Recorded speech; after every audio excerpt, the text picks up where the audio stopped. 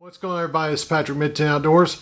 Come back, we're going to talk about the new camera I'm actually shooting this part of the video on.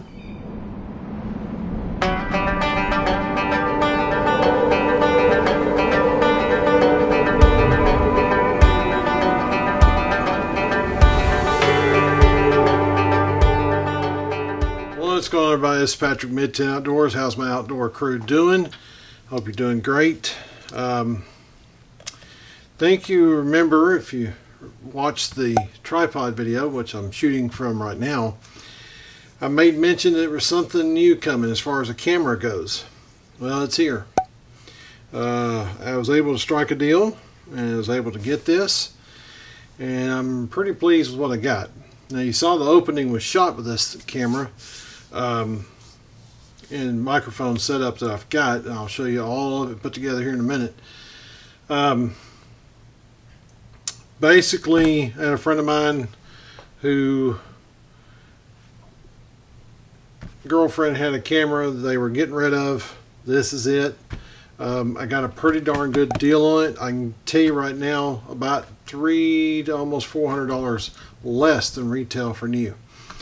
So I was really impressed with that. I also got, when she purchased the camera, she got the Canon Care program on it. It has another year and a half, 2 years total left on it, excuse me. So anything happens to it, I can send it back to Canon. Good chances are it'll be fixed on their behalf. There may be a little something I might have to pay up front, but it would beat buying a new camera. So what did I get? Let's take a look at it. I'll spin it around up here for you.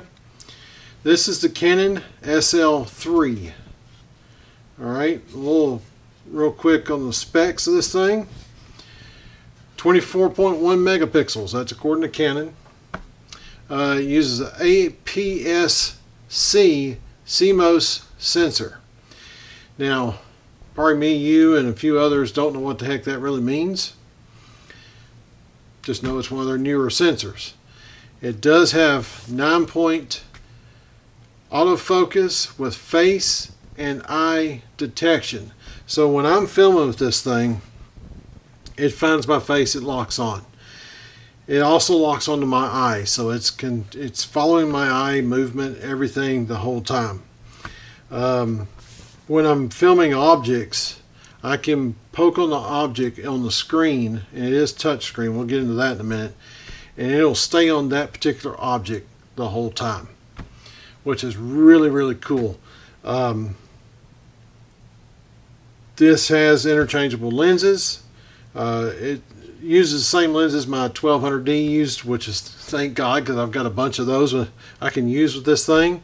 Right now I have the 24mm lens strapped to this camera with autofocus and manual focus.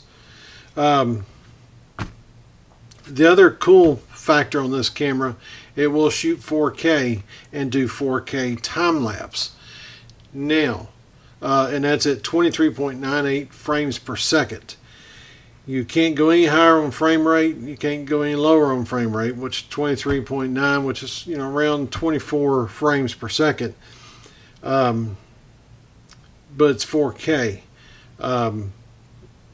This is the only camera outside of my GoPro that is 4K in my camera selection. Now, the camera I'm shooting on right now may be retiring, and I may be putting it up for sale and strictly shooting with this one, and my other two cameras that I have will not be going away, but this one may be. We'll see. Now, when you go down to 1080p, which is full HD, you can shoot at 29.97 frames per second or 59.94 frames per second. Otherwise, 30 frames per second or 60 frames per second. You can also do full time lapse on this camera at 1080p at 29.9 frames per second. Now, the other coolness factor is the flip out touch screen. And we all know if you're trying to do a vlog or anything of that nature, you want the screen where you can see it, make sure you're in focus, make sure what you're talking about is in focus. So with this camera, and I'll show you real quick, when it comes on, I gotta take the cover off, and there we are. We're looking back at each other.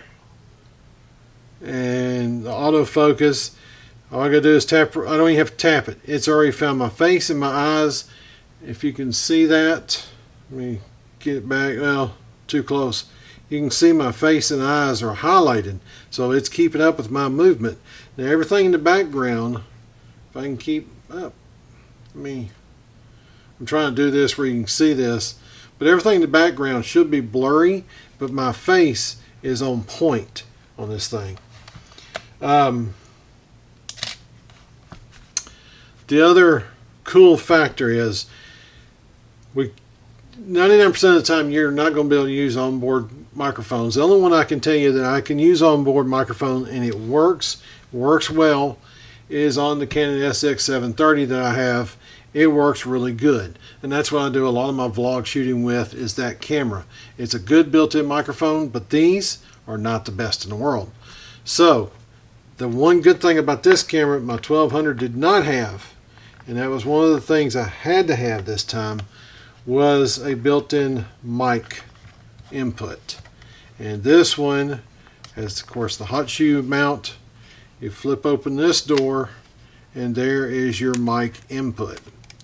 So there's your package all together with the Boya BY-MM1 microphone on top.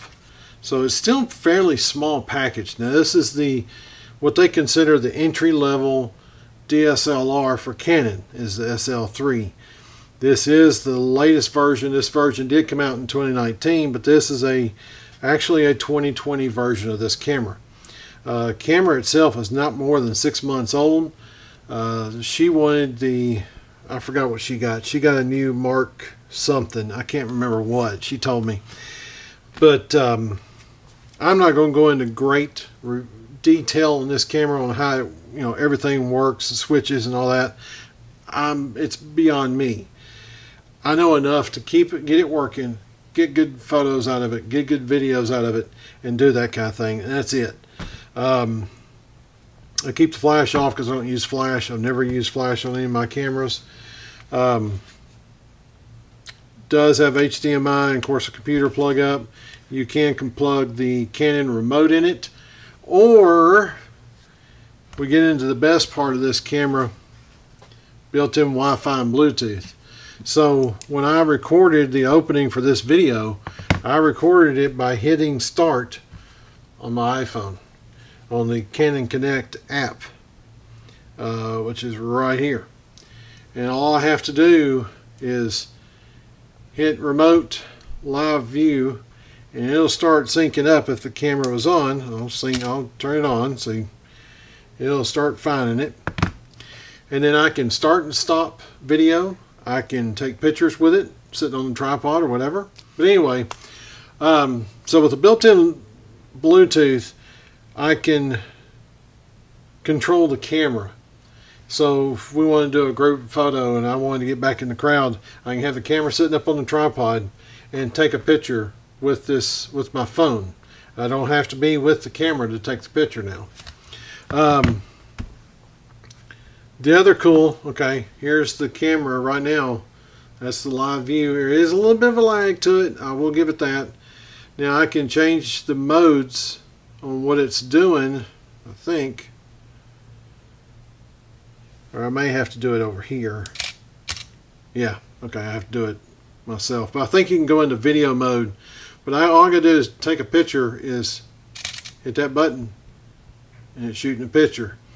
Now, like I said, I've got that 24mm lens on it right now, so in the picture itself, everything in the background's blurry. You can barely see the tripod, which is only about a foot from me, but my nice little, almost skinny belly, you can see quite well. So I think that's going to be a really cool thing. Now here's the other cool part of this, is with the Bluetooth and the Wi-Fi on the built-in Wi-Fi, I can go into the camera, to the camera live, and I can be on the road. If I wanted to upload this picture to YouTube, or not to, well, yeah, to YouTube, to Twitter, to anywhere, I can from my phone. So that was the other reason why I wanted to go this route with this, getting this camera. I love learning with the 1200D, and I feel like I learned a lot. I've got a lot more I want to learn, and I'm going to learn. And I think with this being an entry level, this will help me a little more understand, understanding the focus and all that great stuff that's built into them. So anyway, this is what's going to be making majority of the content outside of the vlog camera and the GoPro from here on out. I'm probably going to be replacing the camera I'm shooting on now with it to do a lot more of the in-studio stuff and doing the other stuff, long ways. I've got 2 more Canon batteries coming for it. I have a screen protector to go on the back of the screen because the screen is a touch screen. So I want to protect it as much as possible. This camera too is touchscreen as well, but I like that aspect of the camera, is having the touchscreen and all the other functions it's got. So anyways guys, so that's my new baby, my Canon EOS Rebel SL3 4K 1080. For the most part, I'm probably going to be shooting a lot of 1080. I'll probably do some like time lapses in the 4K. I don't know. We'll see. We'll do, if I do some time lapse stuff with 4K, probably make it a separate video on its own so it loads up in 4K and everything, and it looks really good. Alright guys, that's it for this one. I sure thank you for watching. Don't forget to subscribe, share, and like, and be prepared.